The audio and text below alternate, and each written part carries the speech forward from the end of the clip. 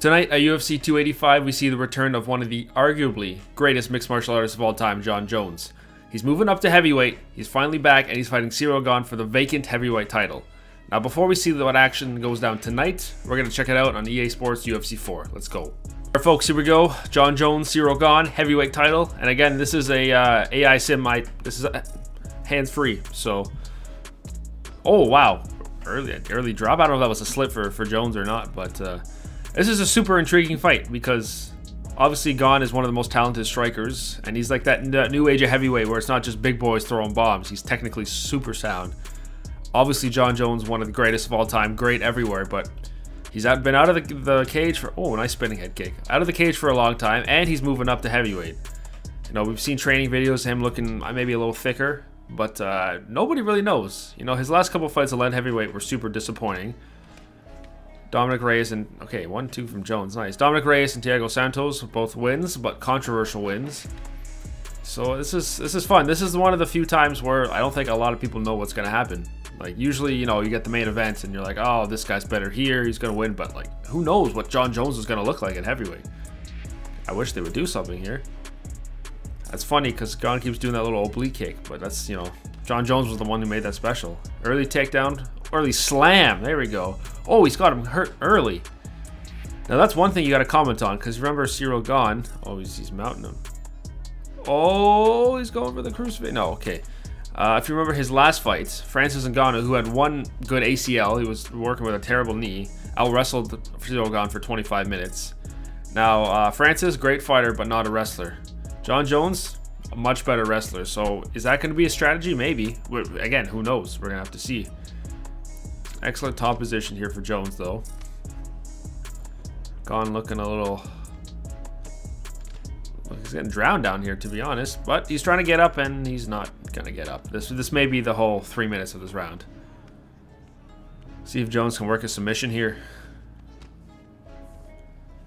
Can't believe it. You know, Jon Jones fight week, you know, this never gets old, and you never know when it can just disappear for years. Okay, let's see. Early submission attempt for Gane, off his back. I think Jones might get out of this one, though. How crazy would that be? Oh, he's transitioned to an armbar. Oh my God, Gane, are you... Can you believe this? Is this Charles Oliveira? Oh, this is gonna be close. He's got him! Oh my God! Ciryl Gane just submitted Jon Jones. I swear to God, I was not expecting that one. Not only did he submit him, he started with a triangle attempt off his back, transitioned to the armbar, and Jones tapped. Oh my God, could you imagine if that happened in real life? You see some replays here? So Jones absolutely slammed him down, dumped him on his ass, controlled him for a minute or so, and then Gane slipped up a little triangle, transitioned to the armbar, and Jones want his arm snapped. That's crazy. I can't believe that. Wow. Well, if you want my official prediction, it's not going to be that. I can't believe that. Gane has been training. He made that comment where he only trains when he has a fight, not when he's out of camp there. But Ciryl Gane, can you believe that? Submits Jon Jones. All right, folks. Well, I wouldn't put all your money on that, but according to EA Sports UFC 4, that's what's going to happen. Also on the card, co-main event, Valentina Shevchenko's defending her flyweight belt against Alexa Grasso. I mean, anytime Valentina fights, it's a good time. This will be interesting, though. If you remember her last time out against Thiago Santos, she struggled. She only won via split decision, and she was dominated on the ground. That was the first time I kind of questioned her fight IQ, because she was obviously second best in that fight at the grappling. I mean, Santos had a bigger size and stronger, but she kept engaging, almost like it was affecting her mental, like she wanted to prove something. But we all know Valentina is one of the best ever. Alexa Grasso's had a pretty impressive run here, but if you want my opinion, Valentina's probably gonna roll through her. But hey, listen, what happened in the last fight? Gane just submitted Jon Jones, so who knows what could happen here. Oh, nice 1-2 from Grasso. Again, super talented fighter, really great on her feet. Valentina might be a little better, a little quicker, a little more powerful. We don't know. We'll have to see. But this is an interesting fight because for once, oh, there's a quick takedown into. Nope, I thought she was going to a submission, but she's north-south now. Back into side control. Trying to mount. Okay, this is not good for Grasso. I was going to talk about Erin Blanchfield and how there's actually like a #1 contender. Valentina's been rolling through this division for years. This is her, I think, 7th title defense. She's going to complete all the rubies on the belt. That would be pretty cool. But Blanchfield, super good grappler who just submitted Andrade. Winner gets her. And I think a lot of people want to see Valentina face a legit challenge like she did her last time out. And no offense to Alexa Grasso, but it seems like if Valentina's maybe a bit weak anywhere, it's on the ground. Again, very, very small margins, but it's pretty good for Grasso getting up. It's been a good year for Mexican fighters so far. Obviously, Brendan Moreno taking out Figgy for the 4th and final time in their fights. And then, of course, Yair Rodriguez, just the last pay-per-view, becoming the interim featherweight champ. So Grasso's trying to make it 3 for 3 for the Mexican fighters. Valentina, again, just mauls her to the ground. Oh, okay, look at Grasso go. Okay, okay, gotta give her more credit. Some terrible AI striking. It looks about right. Valentina's wearing it a lot worse here. Oh, nice flying knee. Okay, Grasso, okay, a little spin kick to the midsection. I don't know what Valentina's doing. She's trying to do all the spin, but she's leading with it. Like, that's... Look at that. Okay, that was nice. Oh, slip. It's a slip, not a knockdown. It's a slip. Lead uppercut. Interesting. Oh, again, another slip. But what the heck was that? There we go. Some good striking from the two of them here. Landing their shots. Valentina appears to be a little bit more tired, which is something we've never seen. Oh, okay. She ate a kick, but she used that right into a takedown. This looks like a similar position from our last fight. See what Valentina can do. Oh, Grasso taking her back. No way. And now she's in mount. Okay. What can Valentina do? What can Grasso do from the top here? A little bit of ground and pound. Here we go. She postured up. Valentina's blocking a few of them. Missed on that one. She's gassed now. Let's see if Valentina can flip this around. Just gonna hold her. Tries to get her off. No luck, but gets her out of full mount.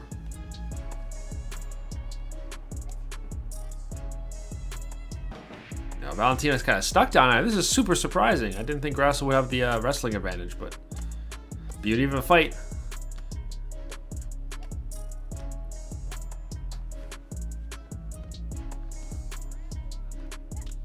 Let Grasso go. This has been a couple, almost 2 minutes of top control here. Back into side control. Valentina's trying to turn, feet on the hips. Nope, couldn't get it. I think she's stealing this round. I don't think, I know she's stealing this round. Oh, back into top mount. More ground and pound. Valentina tries to shake her off. No luck. Again, no luck on that. I think Grasso's just happy riding this out for the next 20 seconds here. Landing a few shots. Nothing to really hurt Valentina, but just enough to put some doubt in her mind. Like, hey, I'm no slouch on the ground. Side control.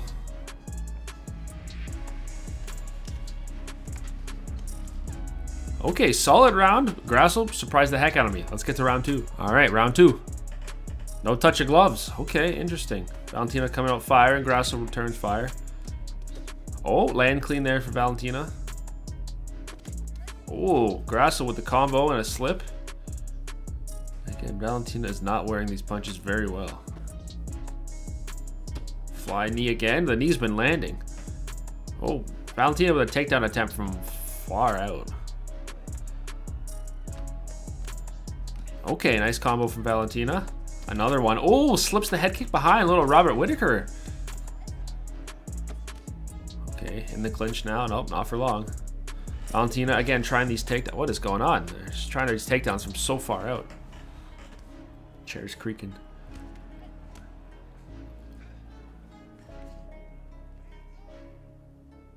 And now they're gonna stand there. Oh, okay. Oh, again. Oh, a slip uppercut. Oh, and a knee. Grasso's got her down. Okay, oh my god. What is going on? Grasso's better everywhere. That was a nice slip, lead uppercut followed by the knee. Ankle pick, Valentina, no dice. That uppercut is landing like crazy. You usually don't see anybody lead with the uppercut because it's just easy to slip and come over the top, but excuse me, Grasso's having some success with it.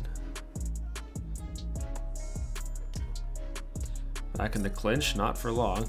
It's like she wants to engage in the clinch just to land a big shot and then push her away. Again, the lead uppercut. It's because Valentina keeps going for a grappling exchange just so far out. Grasso can read it and then slip the uppercut in there. Again, lead uppercut. It's landing. It's money. If she doesn't make an adjustment, she's going to end up asleep. Shout out to Grasso for that. Good blocks. There we go. Superman punch, no dice. Oh, nice jab. Oh, and flipped her on her back. Okay. Oh, right back up for Grasso, though. Spinning back fist blocked. I want to see some more of those lead uppercuts from Grasso. Superman punch. No good. Again, there's a good one. Oh, a nice little question mark kick. Yo, there's some nice combos by both these fighters. This is good. Oh, spinning wheel kick. Gets through right to the body.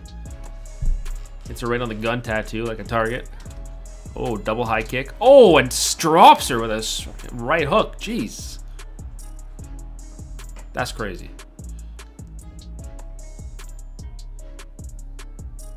Valentina from way out. Stuffed. Grasso throws her away. Beats up the leg. Jab to the midsection. Okay.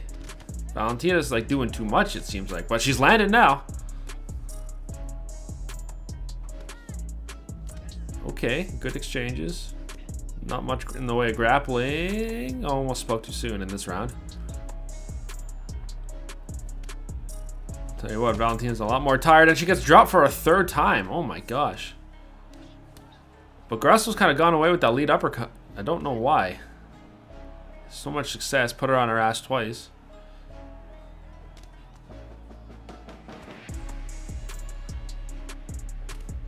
Double knee. There it is again. Okay, Valentina kind of caught that one a little bit. Oh, spinning side kick. Down. There was no spin in that kick. I don't know why I said that. Can she finish this fight right here? No. Oh, whoa. A little breakdancing from Valentina to get out of it. I think she's been knocked down 4 times this round, though. This might be a 10-8. It's only round 2 out of 5, but if this goes to the third round, Valentina might need a finish already. I don't know. Oh, Grasso! I need to see that replay. That was quick, like a quick little 1-2 right in the button, dropped her and ended her night. So before this video, I would have said Jon Jones and Valentina for both be the winners. And the beauty of fighting, this game says you're wrong. Let's see what they go. Oh, caught her. Did she even land that? It was just a return jab, it almost looked like. Just caught her with her hands down, going for a little leg kick. And we have another Mexican champion. Despite this, again, if I was a betting man, I would put money on Jones and Valentina. But if these happened, it would not surprise me. So tonight, watch the fights. Make your picks in the comments if you want. Tell me who you think's going to win, and we'll compare afterwards. Thanks.